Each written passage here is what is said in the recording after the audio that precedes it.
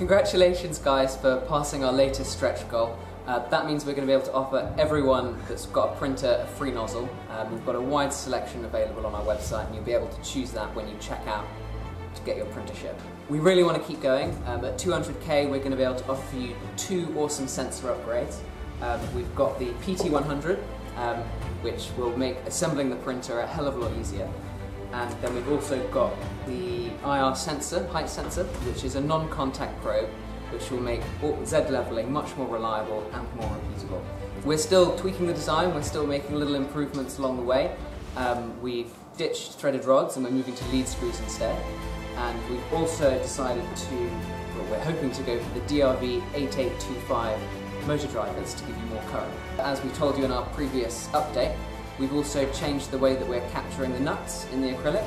So we've tried really hard to remove absolutely every stress concentration in the acrylic. So even if they're over tightened during assembly, they are much less likely to give you grief. We're well on our way to producing the 10 printers that we're going to need to print all the parts for these printers. We're looking to be selling about 200 printers by the time the Kickstarter's over, so that's a lot of printing. We'll take you next door to show you our print farm in its early stages.